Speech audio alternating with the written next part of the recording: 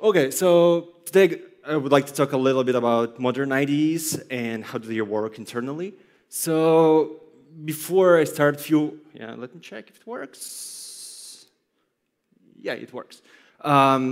Few words about myself. So I'm Andrew Nestor. I'm software engineer in AWS in Amsterdam office, and I'm working there building the project which is called AWS Cloud9. As it was mentioned before, it's a cloud-based IDE, so you can think of, I don't know, your favorite IDE. So it's the same, but it's in your browser. So you don't need to do any stuff on your local machine, so you just open your browser and can easily work. So that's why I would like to talk about IDEs today. So let's look at some examples. So you can see that, yeah, some developer types some piece of like Python code, and it gets like after completion, stuff like that. So, and the question here, like, what is actually going on? So when you type something and like, yeah, how this completion, from where it appears. So first of all, developer types code. So you have editor, which is like just editor. So you can insert some text there, insert your code there, and then IDE sends some sort of request from this editor to somewhere to get this code completions. And completion list is returned. So the ultimate question is from where? And here comes LSP. So what LSP means is it stands for Language Server Protocol. So that's a protocol which was built by Microsoft. So it was created by Microsoft a few years ago when they were building Visual Studio Code. I guess lots of people heard about it. So they developed this Language Server Protocol to define sort of the way to communicate between IDs and some other, let's call them for now, something else which can provide you with all the language features. So what actually this protocol defines, first of all, it defines API between client and the server. So client in this case is ID. It can be any ID. It's not necessarily Visual Studio Code. It can be anything. And the server. So here comes the interesting part. So this server, it's called language server. It's essentially something that provides you with all your fancy language features. And this server, yeah, as I said before, provides language features, for example, like, I don't know, code completions, signature help, definitions and stuff like that, so many of them. And it's language specific. So each server, sometimes it can be like multi-language, but usually it's language specific. So for example, one server is for Python, one server is for, I don't know, Haskell, the other one for, I don't know, Java or JavaScript, whatever. And language server can be used with different clients. So they're client agnostic. So you have the server, it provides some API, and any clients or any IDEs can use them. It can be, I don't know, it can be Visual Studio Code, it can be Cloud9, it can be Vim, it can be pretty much everything. And the clients or IDE can use different language servers. So, for example, I want to have my IDE and provide like, I don't know, features for 5 languages. So I just install 5 language server, connect them to my IDE, and it works. So right now, LSP protocol is supported by most of the major IDEs, like VS Code, AWS Cloud9, Vim, Emacs, Atom, Sublime, IntelliJ, or like PyCharm. With IntelliJ, it's a bit different story. They do not natively support it, but you can install plugin there to provide the support and use your language server, and many, many, many others. So let's look at how it actually works. So how this like protocol, in a very simplified way, works. So we have 2 parties here. So we have IDE and we have language server. And between them, they have this protocol defined. So they communicate between each other with JSON or RPC. Not sure how you guys are familiar with this way of communicating, but that's essentially a way to do remote procedure calls using JSONs. So it's open standard, so it's very widely used. And in this particular case, it's used in this protocol. So let's look at very simplified example. So yeah, user just opens document in IDE.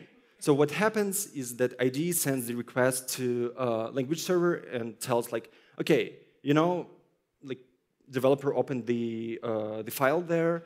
please start to keep track of all the changes in this file. Because yeah, he can like type something and like break things, and language server need to know about it. So IDE notifies about it, and the language servers start to keep track of the changes. Then user start to make changes. It again on every change, pretty much on every like letter you type. Sometimes you can combine them, but anyway, to simplify, on every letter you type, IDE sends request to language server saying like, okay, you know, developer changed something. Please like reindex or update your stuff and like provide me with new information. And here something else happens. So when language server receives it, okay, there is some change here. So I need to, as I said, reindex stuff and see if I have any errors in the code and stuff like that. And and language server publish and send notification back to IDE when it published diagnostics. So diagnostics in this protocol, it means something like, you can think of like errors, warnings, maybe some like quick fixes if you have them, and stuff like that. So essentially information about your project or status of your like project, if it's possible to build it and anything like that. So it happens on every change, so it's like two-way communication here. Okay, then for example, user wants to trigger code completion. So now instead of notification to the language server, IDE starts to send request, because obviously it asks language server to get something, and it waits for response. That's why it's request. So it sends request. All data, all information that you need to send to language server is essentially file from where you triggered it, and the line and character at which you triggered code completion. So this information is enough for language server to find out what kind of completions you can get. So after that, language server sends back the response, which contains all your like code completions or anything like that. And then user chooses this completion. It triggers again the change, because essentially when you like choose your code completion in your code, essentially you like insert some piece of code there, right? And it triggers change again, and then it publishes diagnostic back again because something changed. Maybe it's non-valid code completion or something like that, whatever. So it needs still to publish some diagnostic. And then, for example, user closes the document because he made all the changes he needs, and then IDE just tells language server, okay, yeah, forget about this file, we don't need to keep track of the changes here because it's not open anymore. So that's very, very roughly how it works. So let's look at some examples, like real examples of the demo. So what I'm going to do here, so first of all, the first step, you need to choose the LSP server implementation. So there are plenty of them for many languages. I think for Python right now, it's maybe 4 implementations. I mean, like the one that more or less official, let's say so, and there are many, many others. So you can go and build your own if you want to. So it doesn't matter which one you choose. So I chose the one which is called PyLC. So essentially, it's just Python module. You can easily run it. So you install it with pip. And then, so the way to run it, so we first need to specify how you're going to communicate between. So there are 2 options. One is TCP protocol, the other one standard input-output. So in my case, I use TCP just because. And then you need to specify like host and port on which your server will essentially listen to the incoming requests. So that's the first step. So then you need to actually, IDE need to tell LSP server on which project developer works. So for this, IDE sends request, which is called initialize. And the only one parameter which you need to pass there is pass to your project. So essentially what you tell LSP server is, okay, you know, here's the project I'm working on, here's the path to it, please start to monitor what's going on in this project. And then language server sends back the response. The only one like, important part in this response is capabilities. So capabilities means LSP server can tell you what it can do from from language perspective. So it's huge list. I made it like way more smaller than it's true. It can be like, I don't know, 30 or 40 capabilities. But for example, it defines something like you can have code completion for me, or you can have code definition for me, or anything like that. So IDE needs to know about it because it needs to know what it can ask LSP server to get the information for. Okay, so let's look at the feature example. So let's start with code completion because I mentioned that a lot. So yeah, it's typical like code completion example. You type dot, you get some list of the code completions from your object. So in our case, it's hello. So you can see that you can have method and some parameter there. So pretty much straightforward example. Nothing like, it's not, I know, it's not rocket science, right? So what happens in this case? So when developer types dot there, IDE sends request to get code completion. And as I mentioned before, the only information that it needs to know is text document path, so for which file it was triggered, and position, essentially line and character. And then server sends back the items. So it essentially contains all the possible code completions. So it can be like a huge list of them. And essentially, so all of these items contain like information as documentation, like label. It can be also kind of code completion and stuff like that. The most important one, which you actually see in the IDE, is label. That's what displayed to you. And insert text, that's something that's going to be inserted when you choose code completion. So actually, LSP server tells you everything. So IDE doesn't need to worry about all of that stuff. Okay, so that's pretty much how code completion works. Okay, let's look at some other features. Maybe I'm not sure how you're familiar with go-to definition and what it means. So essentially, feature by itself is quite simple. So you can have a piece of code, for example, the class in your code base where you use it, and you want to find the place where it's actually defined. So you can have a huge code base, and you want to maybe make changes in the class which you use. So you can just click on the class you're interested, and you can just like, yeah, just jump to definition as it did now. So what happens now? So again, it's same set of parameters. So it's just different method. So it's again path from which it was triggered and the position from which it was triggered. And then LSP knows what kind of like language entry it was, and then it can provide you with information where it was defined. So it provides you URI where it was defined. So in our case, it's a file called hello.py, and it provides range from where to where it was defined. So in our case, it's line 0, which is in IDE, it's line 1, because we want to provide developers with like non-zero baseline. So it can be like multiple ranges, because in some languages you can have multiple definitions for the same classes or stuff like that, but for Python it's usually 1. That's, I guess, all about the code definition. Let's look at signature help. So this is something which, for example, I personally like a lot. So what happens is that you trigger code completion and you want to know which parameters you need to pass. And I personally don't want to go and check like the class which I'm using and then see like what parameters do I need to pass. That's why IDE can provide you with information which parameters you need to pass there. So this is what's called essentially signature help. So again, same set of parameters, super boring. So for IDE, it's no work almost. Just method changes again. It's called signature help, hopefully. And then it provides you with signatures, which it can have for this method. So it might be multiple signatures for languages like Java, for example. You can have, or C++, sorry.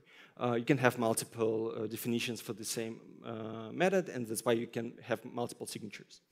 In our case, yeah, it returns you like one definition with some documentations, with label, how it's supposed to look in the IDE, and the parameters which you need to pass there.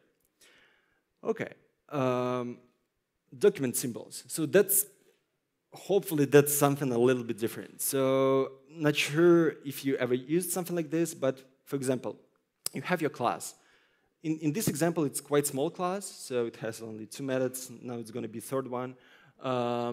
And sometimes if you have like huge class or huge file, you want to get all the language entries which you have in this class, like all the classes defined in this file, or all the methods, variables, and stuff like that. So in IDE, it looks something like you can essentially, in your IDE UI, you can like type something and see the list of the files defined there. So you can see now it's going to add one more method, and it's going to update the list which is viewed in the IDE UI. So you can see there is now 3 methods there instead of 2 before. So how it works? So it works a little bit different. So now you don't care about position because you care only about the file. So you want to have the content on the file here. So you just pass the to LSP server like, here's the file which I have. Please get me all the symbols which you can have there, and I'm going to search over them or anything like that. And then it returns. I subtracted it to 1, but usually in real examples, it's like huge list of the symbols. Sometimes it can go to thousands and stuff like that. And again, it defines the file, it defines the name of the symbol and range in which it was defined, because most probably you want to navigate through the symbols quickly. Yeah, so I showed only like 4 examples. There are around, I'm not sure how many it's here, but I think it's around like 20 or something like this, which you can get for free from LSP server if you just have this protocol enabled in your IDE, so you can get it for free. Some of my favorite is just like rename, for example. You can do some nice refactoring or formatting, for example. You can ask LSP server to reformat your code. So that's like my personal favorite. Okay, so what can you do next with all of this? So, okay, yeah, you have this LSP protocol, so who cares, right? So, first of all, you can start to contribute to language tools. So, for example, you use like VS Code or PyCharm or whatever, and you're not happy with language features which you can have there, or you want to add something more. You can just go, because pretty much all of the language servers are open source on GitHub or any other places. You can just go there and start to contribute and just improve not only your personal experience, but experience for many other developers. So we can have a huge impact. So for example, when we were developing AWS Cloud9, we contributed a lot to the community just because we want to have more features.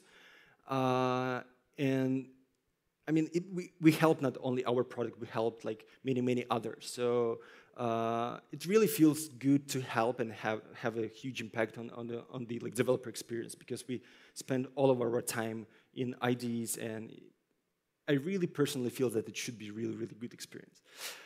Second of all, if you use some IDE which is not so develop or you even can start build your own IDE. So you can just go and write plugins for your favorite IDE to add more language support. For example, you're a fan of some not so popular language, for example, as I know examples of people building LSP servers for Julia language, for example, or LSP servers for CloudFormation. I'm not sure if you're familiar with AWS CloudFormation, but essentially it's special language to define your infrastructure. So, and you can build it for pretty much everything. So you can even build from Markdown for anything. So if you want to get your IDE smarter, you can just go write plugin and it will start to work. And obviously you can learn even more. So to start, I think the best resources for you are going to be obviously Microsoft documentation of the protocol itself. It's very well defined. It has lots of examples there. It might be even interesting to read. Second of all, you can look at the examples from my presentation there. So it's on my GitHub, so you can go there, essentially start to run it and tweak something and see how it's actually changes something and stuff like that. So yeah, that's all for me. Thank you. Yeah, any questions?